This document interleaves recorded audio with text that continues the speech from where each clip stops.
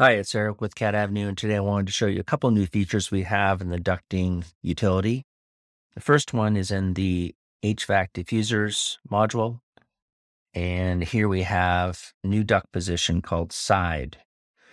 So previously we only had the top duct position, and now we have a side position.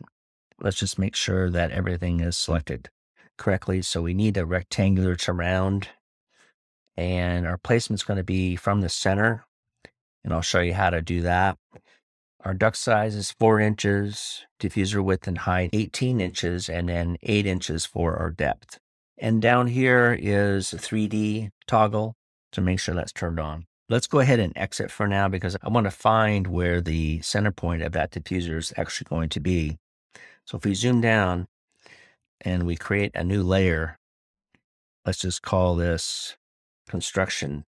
We'll make sure that it's active, and then we'll close, and we'll just draw a line starting from the end point there, coming down 8 inches, which is the height of that diffuser, and then coming over 9 inches, which is half 18 inches.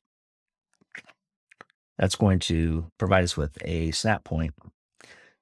So if we go back into our diffuser utility, it's really just a matter of picking the draw button here, and then snapping to the endpoint here.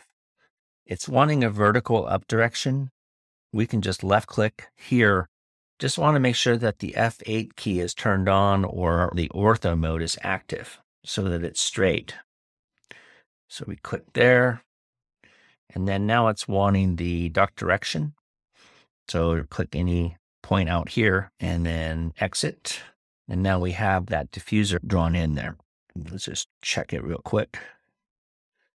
So it looks like it's all correctly placed in there.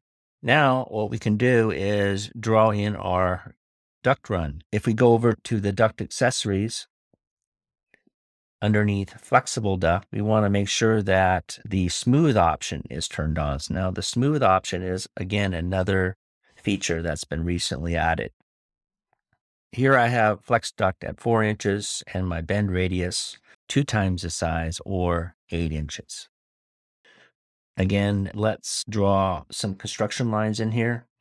My construction layer is still active, so let's go ahead and just draw a line from the center snap here to make sure that center snap is turned on, and then come out 8 inches and then up 2 feet, and then over, let's say, 4 feet. I'm going to go ahead and check my clearance to make sure it's clear through that truss there, which it has. And now it's really just a matter of snapping over these endpoints. So if we go back into the flex duct utility, choose draw, snap to the endpoint here, here, here, and over here. And press enter when you're finished.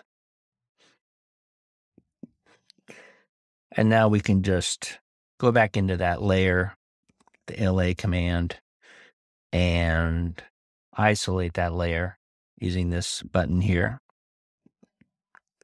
And then just erase our construction lines. And then go ahead and just turn these layers on like so. So hopefully this video has been helpful. Feel free to email or call me. The number here is 888-271-7121. Have a great day.